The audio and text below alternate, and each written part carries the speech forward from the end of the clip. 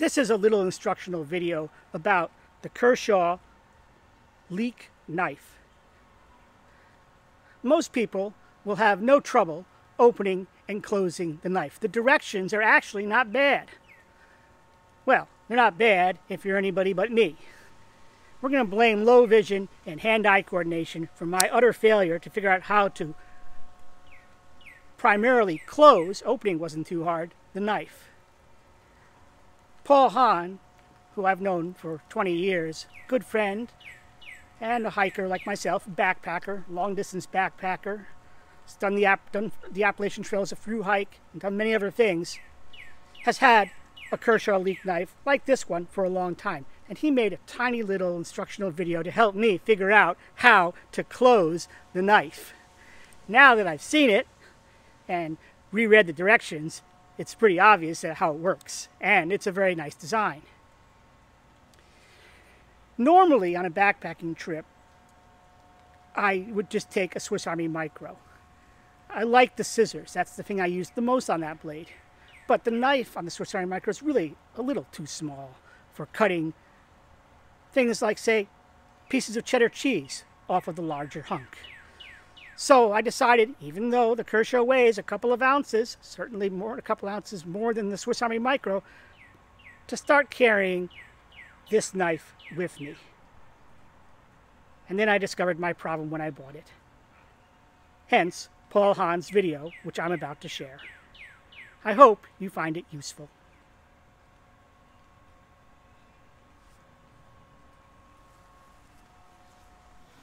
Here's my Kershaw knife. I'm going to open it by pushing it with my pointer finger, or index finger, and it pops open like that. I'll do that one more time after I close it.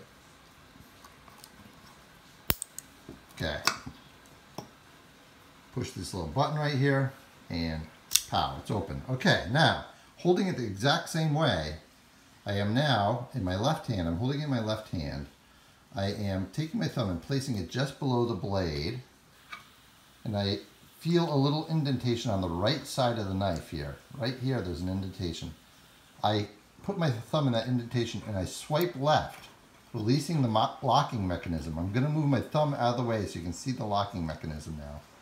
That right there is the locking mechanism. Swipe it out of the way. Swipe it out of the way. So I do it nice and close to that back side of the blade. I swipe that out of the way and I push up with my index finger to close the blade. Okay, so pop it open. Just reach across with my thumb on my left hand.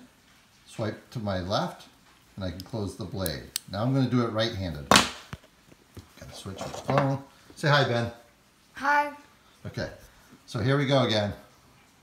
Knife open. This time I'm putting my right thumb up there, and I find it easier with my right hand.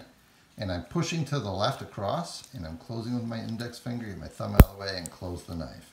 Side view, push down or across to the left, close the blade with my index finger. Ergonomically designed so that you don't have to move your hand off the knife. I hope this helps, Ken. Send me the bill for your Band-Aids. Bye.